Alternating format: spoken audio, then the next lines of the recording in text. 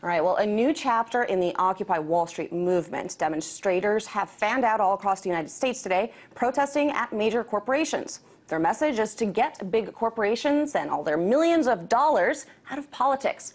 Now, more than 60 protests were planned across the country today, including in New York, where my next guest is. There were some arrests there, and I'm now joined to speak about all this by LaGreca from Daily Kos.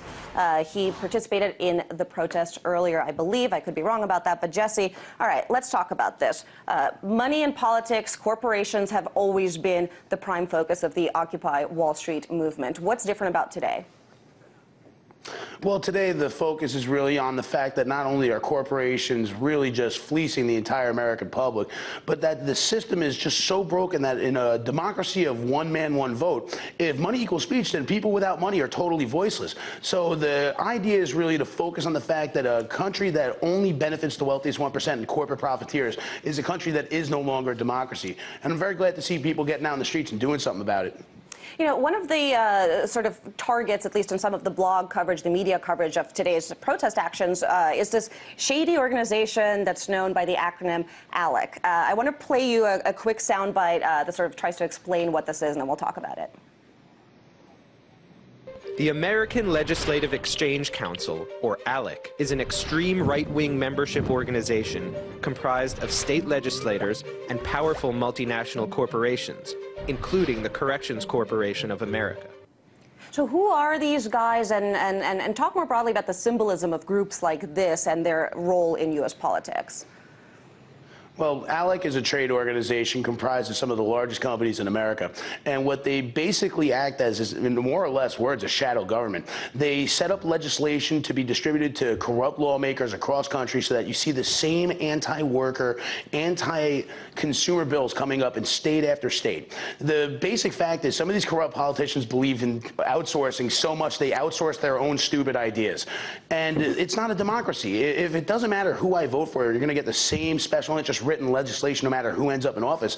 How can we possibly call this freedom? How can we call it democracy? So I think that really strikes at the heart of what Occupy Wall Street is talking about, as well as millions of other people in America, Russia, Syria, around the world. The idea that average working class people are voiceless in this system. And it's a total farce of democracy to pretend anything otherwise. Well, we're talking about democracy here, and I just want to, bring in sort of the security issue here, because we're seeing, it seems to me at least, increasingly lawmakers cracking down on Occupy Wall Street out of national security threats, right? And I thought in a democracy we're supposed to have freedom of speech. Congress on Monday approved a bill called HR 347. It's the so-called Trespass Bill, which essentially would give the government the power to bring charges against Americans protesting anywhere in the country. It would make it a federal offense to disrupt any event that's attended by a person with Secret Service protection, even if it's accidental.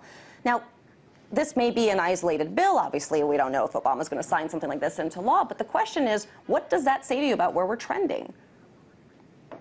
It says that we're moving away from a free society. You know, when we really look at society in general, you can either have an open society or a closed society. And bills like this Trespass Act push us towards a closed society. You know, people often say that dissent is the highest form of patriotism. Now, how can we possibly say that we're free if we don't have the freedom to dissent? And especially considering the fact that our First Amendment is the heart of the idea of the American justice system. To say that you would have to ask permission from your government in order to protest that government is silly. But to say that we aren't allowed to be in certain places because Secret Service is there is a total farce. The reality is this bill is an attack on our most basic freedoms, the right to assemble and to meet with other people in public spaces and talk about the issues that matter to us. And I guess my only real question is, this is obviously a travesty of justice, but where are those freedom-loving Tea Partiers who are so vocal in their dissent against this president? I wonder if they're aware that many of their own House of Representative elected Tea Party members just voted to take away their right to protest President Obama. I wonder how they'd feel about that. Now, Jesse, at the same time, this legislation was passed 388 to 3, overwhelming majority in the House. And I don't want to focus on this bill alone, but what that majority says to me is that most lawmakers do seem to sort of see the Occupy movement as some sort of a threat. We're talking about, protecting democracy. It seems that dissent is already deemed as a negative activity, something that we're already cracking down on. So how do you go forward from here if you guys have already been identified and targeted as a threat? You know, I think back to American history and the civil rights movement. Martin Luther King Jr. was arrested repeatedly. I think anybody who stands up for their basic freedoms, who's willing to face incarceration, is standing alongside of Martin Luther King Jr.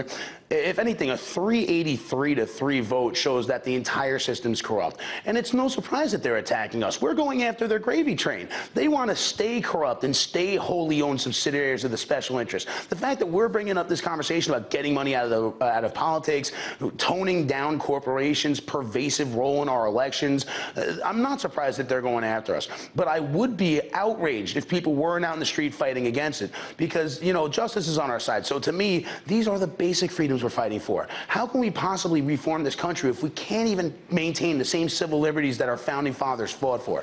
To me, this is about our future. And I keep saying it. What the politicians are doing is the total repeal of the 20th century. It's time to fight back now or never. And Jesse, you're talking about getting money out of politics. Realistically, of course, this isn't something that's going to happen overnight. What is a realistic victory for the Occupy Wall Street in your view? Let's just say in the next year. What would you consider a victory? Well, I think every little thing is a big victory in a certain sense. Just opening hearts and minds, to use that term, and getting people aware of just how broken the system is in and of itself a small victory. I don't think this is the kind of thing we fix in 1 year. I think this takes a movement. And, you know, like I keep saying, there is no one law that we could pass to fix all of our problems. I think starting with a repeal of Citizens United, ending corporate personhood, and federally funded elections would be a great place to start. But we really need to lay the foundation for that to happen. So in the course of this year, I think defeating Alex-sponsored corporate-owned politicians in elections is major importance. But I think it's also very important just to be in the street and voicing our dissent, because if we don't, they're going to take that right away, too.